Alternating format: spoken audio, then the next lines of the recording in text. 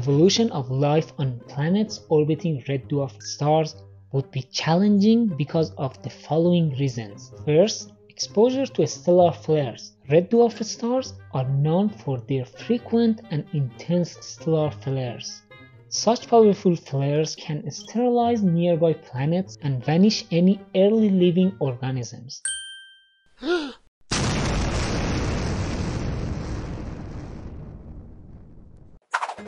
Second, tidal locking. Many planets orbiting red dwarfs are tidally locked, meaning one side of the planet always faces the star, leading to extreme temperature differences between the two sides.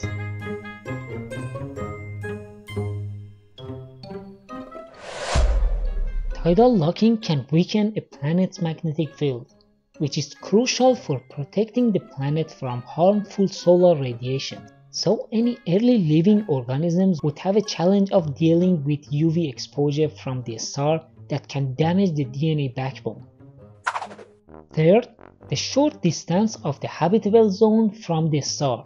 Due to the lower luminosity of the red dwarfs, the habitable zone around them, where planets might maintain liquid water, would be quite close to the star compared with our solar system.